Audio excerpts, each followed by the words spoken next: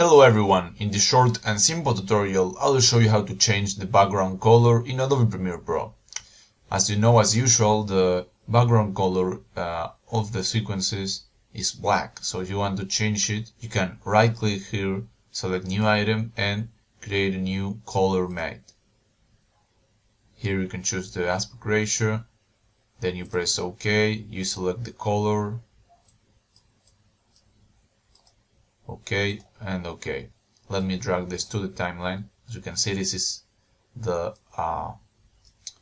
now the background, and let me import a PNG image to show you how it looks.